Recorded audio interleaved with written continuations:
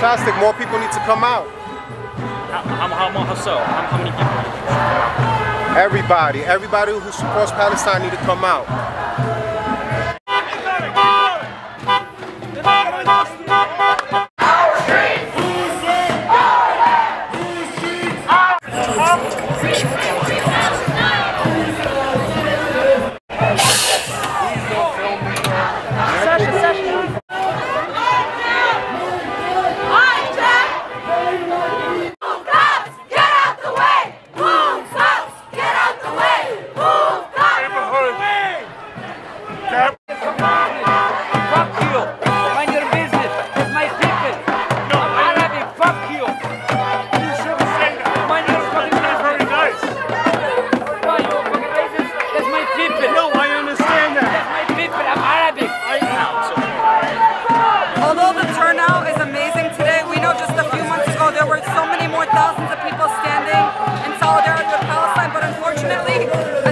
Started recognizing what's going on in Palestine, recognizing that Palestinians are being killed every day by Zionists, by Israel.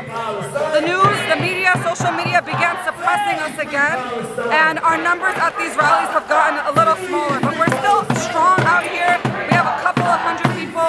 Just in the last week alone, over 4 Palestinians were killed by the Israeli army and Israeli police, and so we are here to let New York City know, to let the world know, that when Palestinians are killed, when Palestinians are murdered, when they have their homes stolen, we will be out here in the streets saying their names, screaming for Palestinian liberation every single day.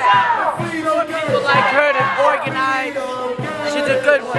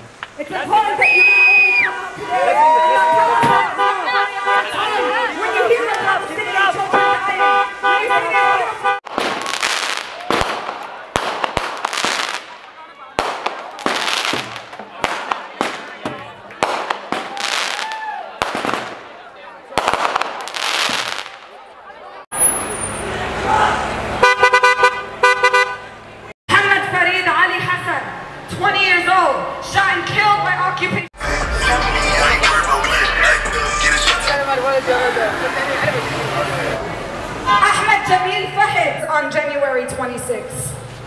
And we be louder! This entire year, the entire existence of so-called Israel, for the last 73 years, this has been happening. Palestinian martyrdom, Palestinians who were being killed. We may have gotten a spotlight on them for a short moment, when the New York Times decides to only honor the children who've been killed, as if the adults, as if the people who are older, men and women, deserve to be killed. But children are being killed now, and you don't hear about it in the New York Times. You don't hear about it in mainstream media. They are turning a blind eye to Palestine. And this is also a form of gaslighting. Posters and these frames to learn more about these Palestinians who've been murdered, and we'll continue to update the list. And this is why we fight for Palestine, first and foremost. This is who we're fighting.